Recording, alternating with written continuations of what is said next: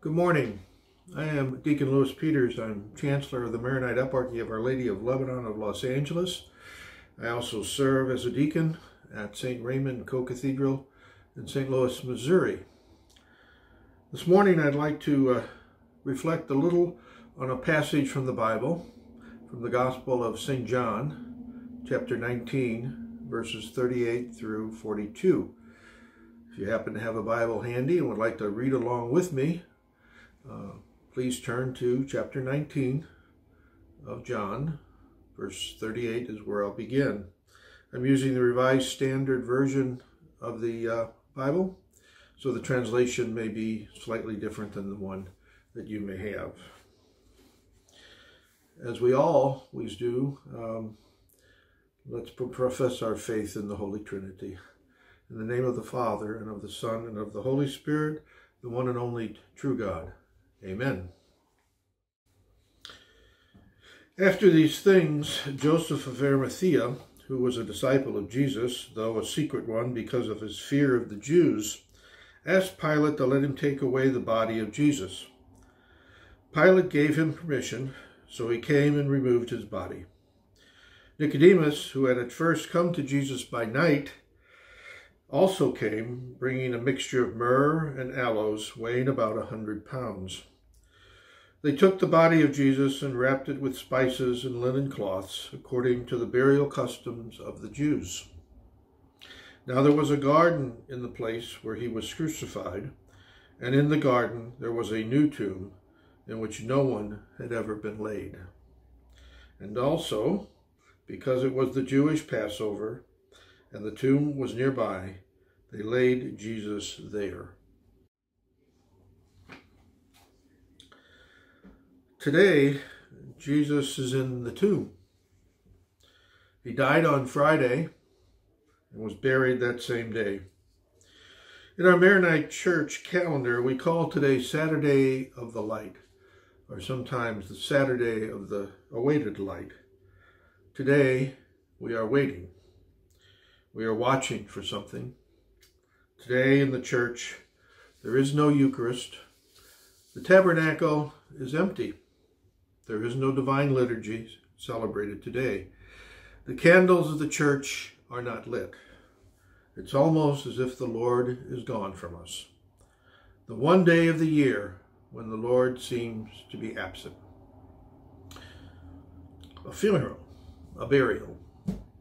Most of us have experienced the death and then the burial of a loved one, and there really is a sense of finality, a sense of closure as we place our deceased in a grave and close it up.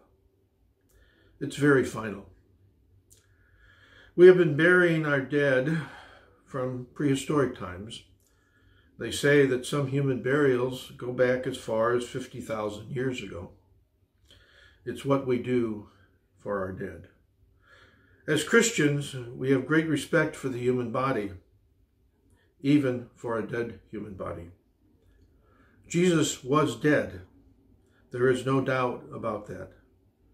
Those who pass out, those who are asleep, those in a coma are not put into a tomb. Only the dead are.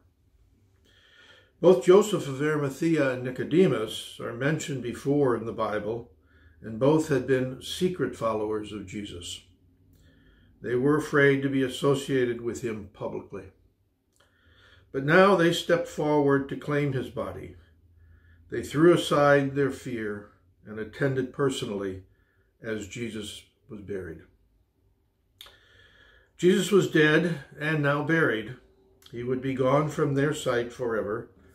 Joseph and Nicodemus were prominent Jewish leaders in their community, yet they found something attracted them to Jesus.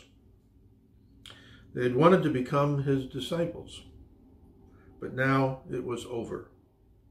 Jesus died just like everyone else. Jesus was buried just like everyone else. His body would corrupt into dust just like everyone else. As they rolled a stone to seal his grave, there was a sense of sadness and sorrow that must have come over them. They thought he was the one they were waiting for, the one that all Israel was awaiting, the Messiah, the Christ. Simply by handling a dead body, Joseph and Nicodemus had become ritually unclean according to the Jewish law, and thus would be prohibited from participating in the Passover feast. They would have known this, and so did the hearers of John's Gospel 2,000 years ago.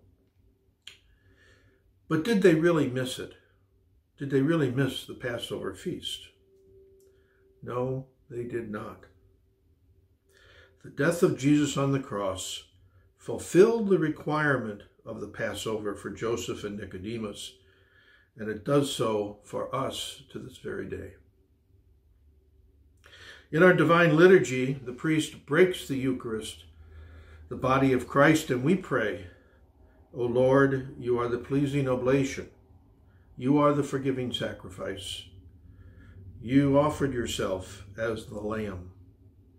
Today for Christians, Jesus is the Passover Lamb of God.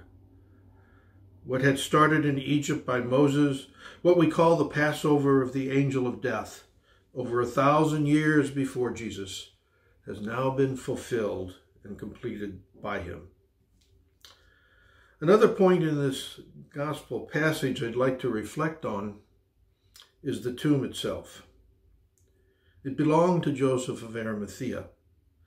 It was close to where Jesus was crucified, so it was convenient. But the tomb also, as St. John tells us, had never been used before. It was a new tomb. A new tomb was an honor to be buried in. There were no others who had been buried there, so there was no corruption in that tomb. Jesus was untouched by the corruption of death, even the death of others. But our hope does not lie in an empty tomb. An empty tomb proves nothing. Our hope lies in the resurrection of the Lord, which was to come after the tomb. But unlike Joseph and Nicodemus, we know what will happen next, what will happen tomorrow. Today we wait. Tomorrow we rejoice. May God bless us all, the Father, the Son, and the Holy Spirit, the one and only true God. Amen.